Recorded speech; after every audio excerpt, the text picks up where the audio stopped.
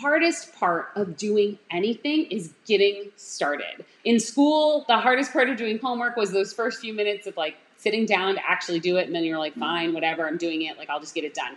In work and life, for me, a lot of times hard things for me are like writing an email series. I don't want to do that. I don't love writing emails, right? But it has to get done. And so what we end up doing instead is talking ourselves out of it. I'll just hit the snooze button for 5 minutes, right? I'll just sleep in a few more minutes here. I'll work out tomorrow. So the 5-minute rule can be life-changing.